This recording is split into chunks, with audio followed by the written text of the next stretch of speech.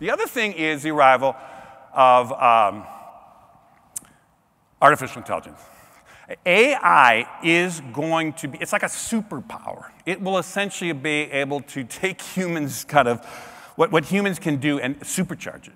And I'll give you just one example, which is, that's going to lead to accelerated innovation, which is what I think is here, which is, this decade, we have now gotten to the point where essentially we're going to have simultaneous language translation. Perfect simultaneous language translation. You're all talking in English to your Siri. Well, frankly, Siri's talking in every language, wherever the country is. Same thing with Google, same thing. All that stuff's happening.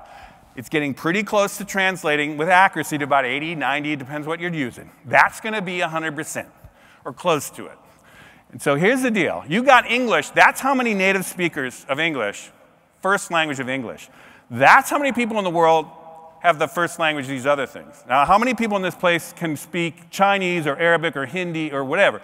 Now, when you have a machine that when I talk to it in Hindi and it comes out the other one in English and the other person in English talks and it comes back in Hindi, instantaneously, think about the collaboration, think about the spreading of ideas, think about the access to information. These cultures are just going to blow up open. It's going to be a crazy time of innovation because innovation is all about different voices, different connections, different diverse points of view, kind of the mashup of people like that.